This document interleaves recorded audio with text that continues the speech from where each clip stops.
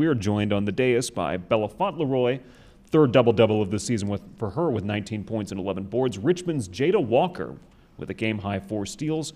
And Baylor head coach Nikki Collin. Coach Collin, we'll turn it to you for an opening statement.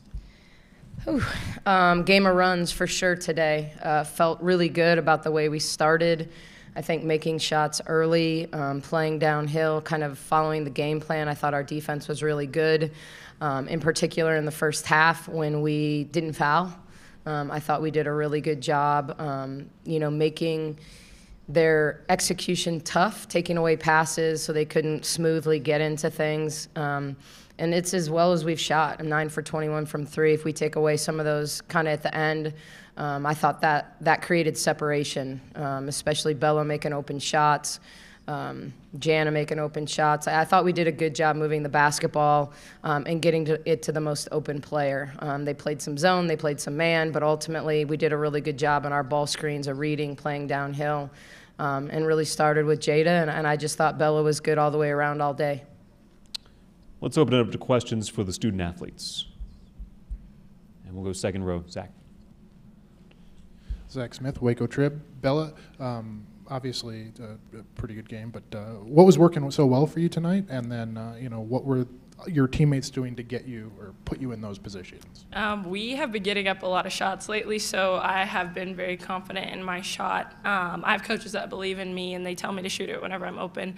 So that definitely worked well for me. From the three-point line and the free throw line. But also just as a team, we moved the ball, we got to the open space. A big key for us was having pace, and we played with pace the whole night, and that's why we got those open looks everywhere on the floor. Chad. Chad Bothering, KWTX. Bella, I talked a lot yesterday too that this team has like one or two players, or not one or two players. Any player can kind of just go off, and tonight was your night. When did you kind of figure that out, and what was it like for you before the game too, for you having a good night? Before the game, just locked in. It's tournament time. You win in advance, and you have to show up in every way you can for your teammates, whether it's rebounding, making shots, defending the best player. Like everybody tonight had a job, and every person on our team did their job.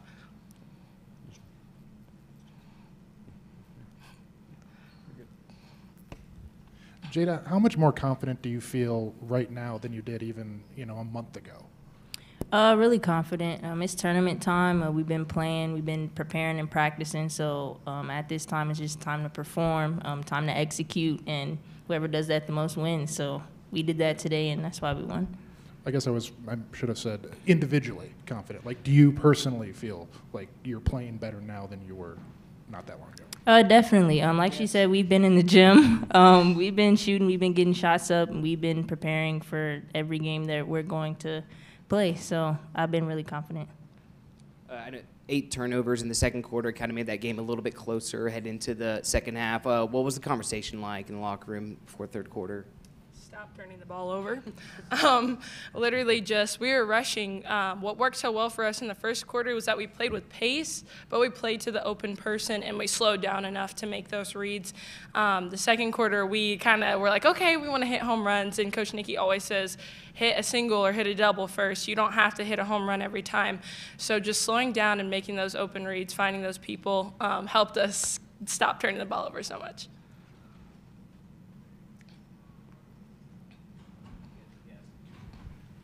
I know it's kind of funny at the end.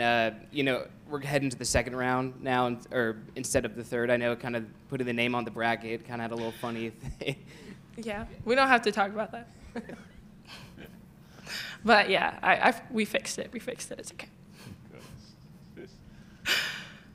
I guess also Jada, for you, family, friends coming here. What was it like playing for them? Did you get to see them before the game and after? And what was it just like playing in front of them?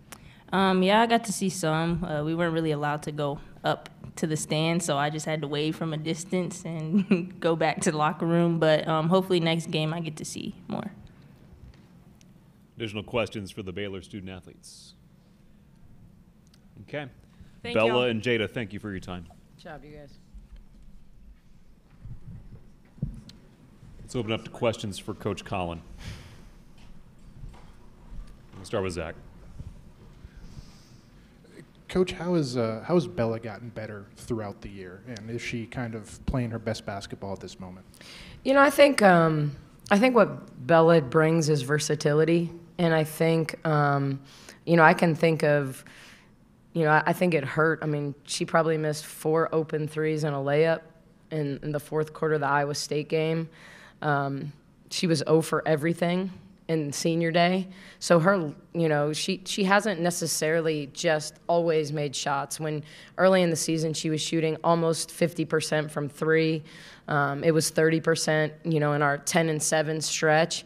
And so I think her getting back in the gym is a really powerful thing. Seeing the ball go through the basket, I thought early, getting her an early shot against their zone. We did a good job of playing against their matchup and getting it swung to the open player. And I thought we shot them out of the zone, and I thought the second quarter our turnovers were a result of they really ramped it up and got into their switching man-to-man and made passes a little tougher and sped us up. And we had some travels and, we got ourselves caught in tight spaces. And I think the thing about Bella, even from her freshman year to her sophomore year, is she understands a little more who she is, and she just gives us such good position versatility. Like, she's capable of getting 11 rebounds every game. She doesn't always, but that's always the challenge. I think she's got this unique ability to not just shoot the ball, but she can bounce up. Like when we get those transition layups, we'll keep working on those with her. But she plays passing lanes. She plays against posts and switches. Like she just has a good feel, and it allows us to switch a lot, and certainly when we had 3 size at the 3, it helped with Oliver's post-ups. It helped with Passat and her size. So when we play small, you get a little nervous because they wanted to search out their thumbs down action and post us up. So I just think Bella understands that her role is a little bit different every game. If she's making shots, she's probably going to get a lot of shots. If she's not, she's going to be out there because she defends and rebounds and does a good job being a team player, takes charges. Coach, do you see her becoming like a sharp shooter, 3-point shooter, kind of just for her transition from freshman to sophomore, double the amount? Yeah, I hope she's more than that, to be honest with you. Like, I think her frame, she can take a hit, she can take a bump. We've got work to do on our low post game, really understanding angles and using her physicality, understanding how to change speeds off the bounce. You look at it, I'm proud of her. 2 assists and 1 turnover. She doesn't turn it over a lot, but she doesn't get a lot of assists. She tends to be a recipient scorer, cuts, offensive rebounds, kick out threes. And so I think she's got, her ceiling is so high because of her frame, because she's bouncy, because she's strong. I think she's got a lot of room for growth. And she's obviously a really good player right now, but I think her ceiling is really, really high. How much of the focus over the last week has been on getting to the rim and kind of going downhill like that? It seems like Jada did that a few times. Dre did that. Yeah, I don't know. You probably could have there were multiple times I just kept telling Jada, we don't need a play. If they're going to switch and they're going to put their 5 player on you, you just got to go by her. I just felt like it was a key to playing against them. When they're switching, you've got to get downhill against them. You watch enough film and you know that that's what you have to do. There are certain things they're really, really good at. And I just thought that was something that we could exploit. If we played downhill, we'd have drop passes. We'd get Jada to her jump shot. We've really focused on her turning down the 3 a little bit and playing to her jump shot. Because to me, when Jada gets to balance and bounce at 15 feet, it's as good as a layup for her. So really getting her to understand her spots on the floor and how she can impact the game. What kind of happened in that second quarter with the turnovers? And how do you kind of clean that up for the second round? The turnovers were